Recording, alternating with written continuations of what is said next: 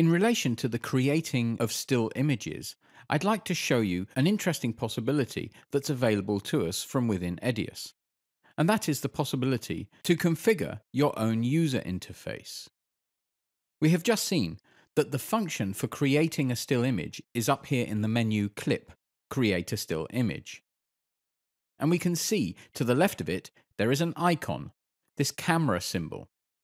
And when there is an icon, it means that this function can be specified to be a button in our user interface. For the minute, we don't have this button in my Edius timeline, and so I'd like to show you how we can insert it into the interface.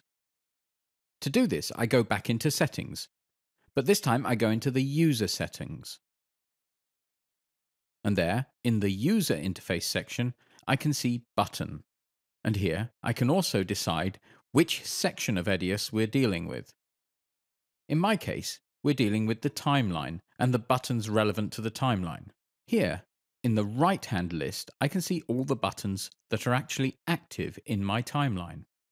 And on the left side, I can see all the buttons that can be added to my timeline. I can see relatively high up in the list, we have the function Create a Still Image. So I don't really need to look for it any further. However, we do have the possibility to apply a filter. I could, for example here, decide on the category that we want to look in. Or I can type in a word in this filter field. For example, image. Then, the only buttons shown are the buttons that have image attached as an attribute in some form. So here we have the Create a Still Image button. If I wish to add this button to my interface, then I simply select it, and then I use this right-pointing double arrow to position the function in the right-hand list. I'll click on Apply and OK. And now we can see right at the start of the interface for the timeline, we can see this camera icon. If I don't want to have it right at the beginning, then, of course, I can change it, going back into Settings, once again User Settings, and then User Interface, Button, and now I change its position.